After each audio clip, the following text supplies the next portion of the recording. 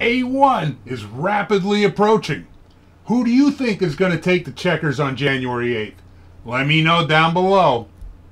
Now, I'm going to tell you who I predict and why. Now, let me start off by saying I think the color of the bike across finish line first is going to be orange. Now, let me tell you my reasoning behind that.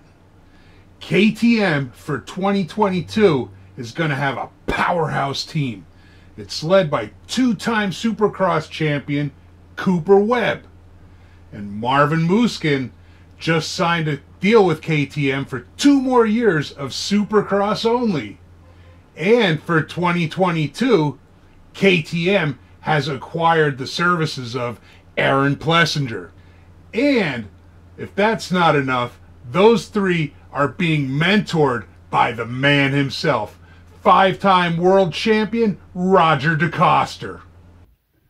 Now, before I reveal my pick for who's going to win A1, I want to thank each and every one of you for taking time out of your busy day to watch the content that I'm creating. Thank you. My prediction for the winner of the 2022 Anaheim 1 Supercross is Aaron Plessinger. Aaron came off a hot year on the Star Racing Yamaha YZ450, and he's looking really great on that KTM.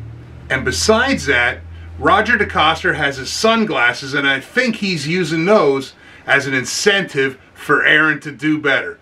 And if you don't know what I'm talking about, check out the video that I have linked down below.